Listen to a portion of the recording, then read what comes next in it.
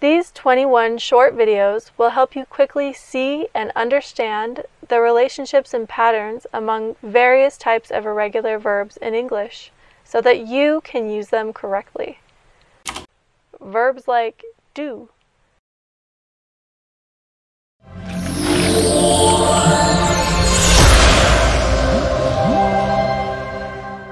This video will help you see relationships among various types of irregular verbs in English.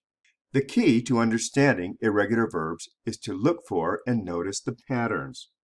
These verbs are not exactly the same, but they do have some similarities. Verbs like do and go have completely different forms in the past.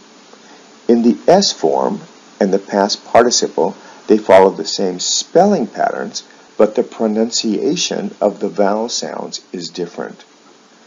Let's look at the examples. Now with these two verbs, do and go, you'll notice that the spelling is almost exactly the same for the endings, except for in the past tense, when these two verbs take on different forms. However, the pronunciation is completely different. For example, do and go both end in an O, but one is pronounced do, the other was pronounced with an O sound, go. For the S form, they both have OES as their ending, but do is pronounced does.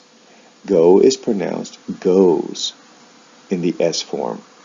Then, of course, the past forms of these two verbs are completely different, did and went. Now, in the past participle, the spelling of the ending is the same, but the pronunciation is different.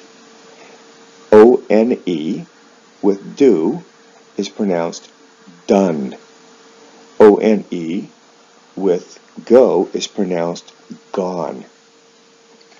And then the ing forms are the same in the spelling, but different in the pronunciation, doing and going.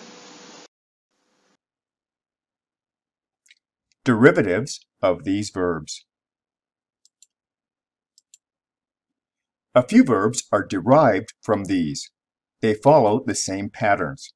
For example, overdo, overdid, overdone, overdoing. Undergo, underwent, undergone, undergoing.